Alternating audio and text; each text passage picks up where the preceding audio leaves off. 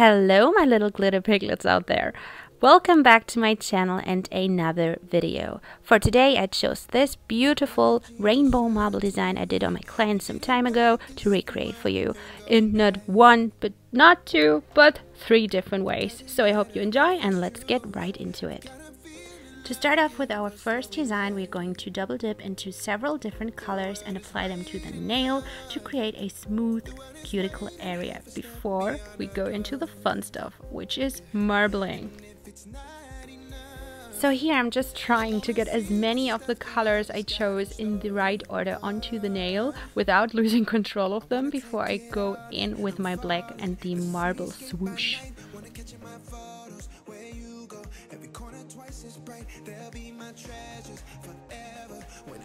So when I'm happy with the look of it, I just continue what I've been doing until the nail is completely covered. I'm just picking up the beads in the right order, as many as I can without losing control, and then just go in with my black for the marble.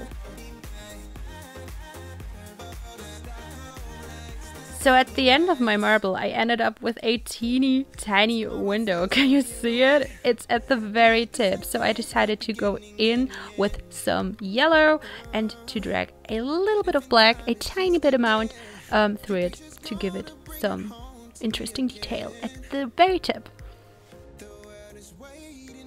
To finish the design off, I of course had to go in with some glitter, and I chose the perfect one if you ask me. It's called Rainbow Crush, and that's exactly how it looks like. So beautiful. I tried to not overdo it, just applied a tiny bit amount here and there when I think it looked nice, and yeah, that's basically it. As soon as I'm happy with the look of it and where everything is placed, I allow the glitter some time to adhere to the nail and fully cure, and then I'm going in with my glitter balls glass slippers to encapsulate my design and add some strength.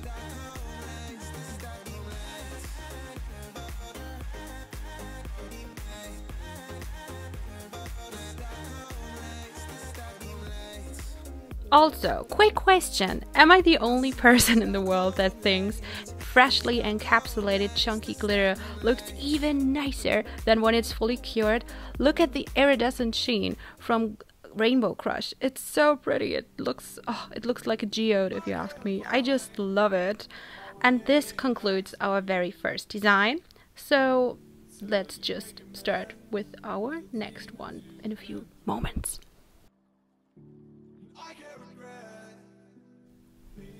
Ready for our next and second design. We're starting off very simple with a plain full covered nail of GlitterPiglets Carbon Black and allow it some time to cure.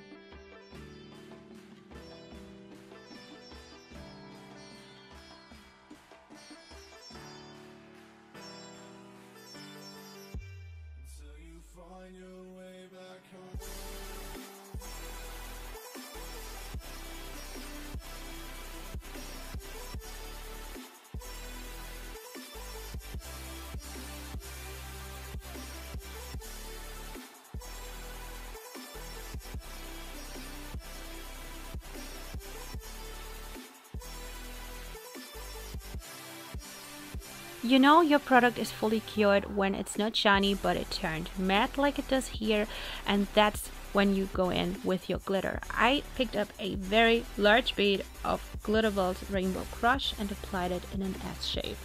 Look at how stunning, by the way. The iridescent glitters are showing up over black. So beautiful.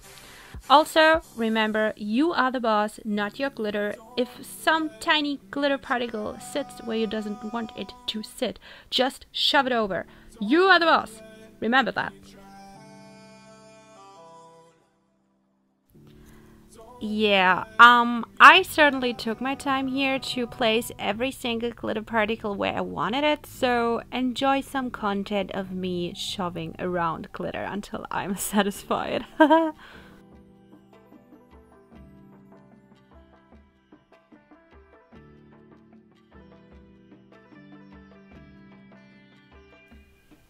If you managed to spend less time than I placing your glitter, then congratulations, you are ready to go in with your clear to encapsulate.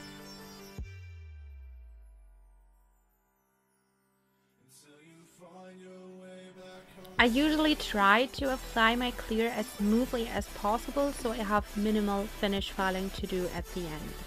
So with encapsulating, this basically concludes our second design as well. Are you ready for our final and third one?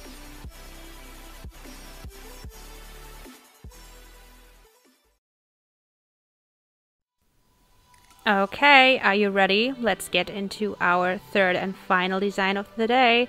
This is going to be kind of a hybrid of the first two. I'm starting out with applying a base of black at the upper part of the nail and smoothing it out, and then I'm going in with my brush to cut in an S shape into the black to kind of create a ledge.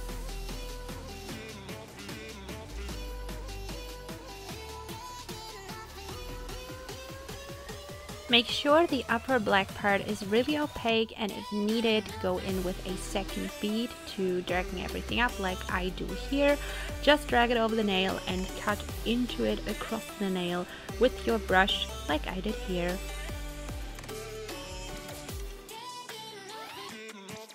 Me personally, I like this ledge, if you want to call it, really crisp and clean, so I just repeat this process of getting my brush onto a point and really dragging along this line to get everything neat and sharp and crisp.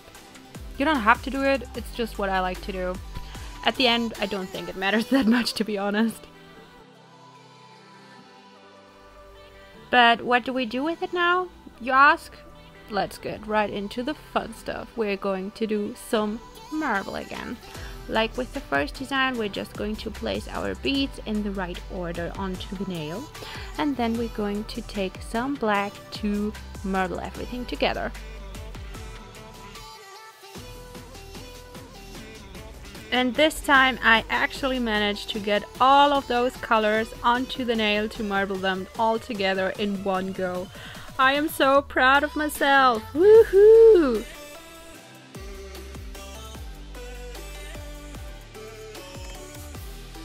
If you should end up with some extra space like I did here, just go in with some more beads and some more black and marble everything back together until you're satisfied with the look of it.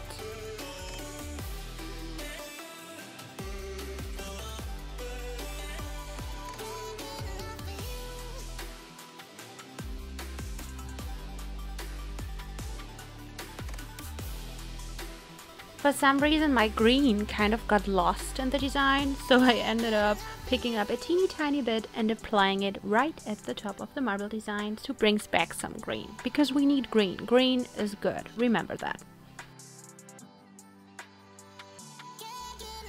This next step is totally up to your personal preference. You could just leave your design like this and go in with your encapsulation. I of course chose to apply some more glitter with GlitterPiglets Rainbow Crush and apply it right where the black hits the marble design.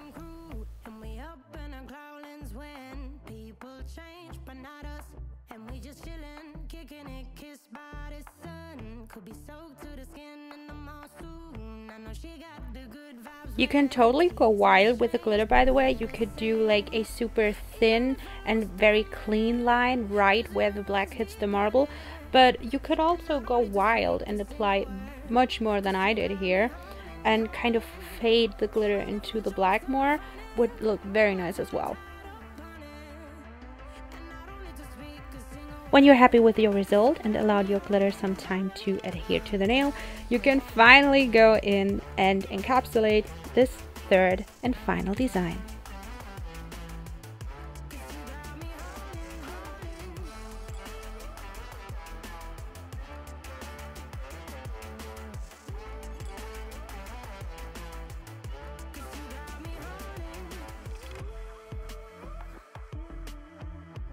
Again with the freshly encapsulated glitter.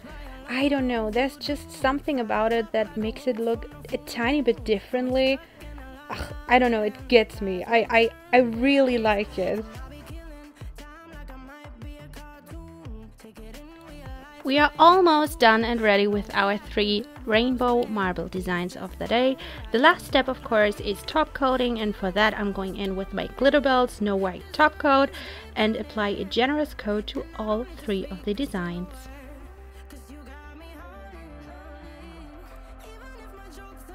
The perfect finish. Just do the same with the other 2 designs, and at the end you can go ahead and cure those for 60 seconds in your UV or LED lamp.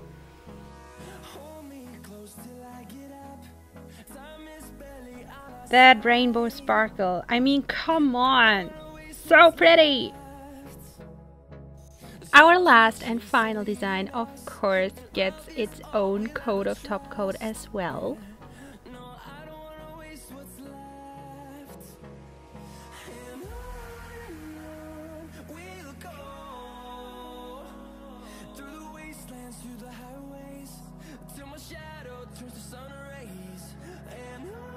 Almost finished. Are you ready for the final reveal of all of them together? And here comes our big reveal. Drum roll! Here they are, our final 3 rainbow marble designs. I really had fun showing you these. I hope you guys like them. Definitely let me know in the comments below which one of those 3 is your favorite. If you like this video, give it a thumbs up, leave a comment and subscribe to the channel.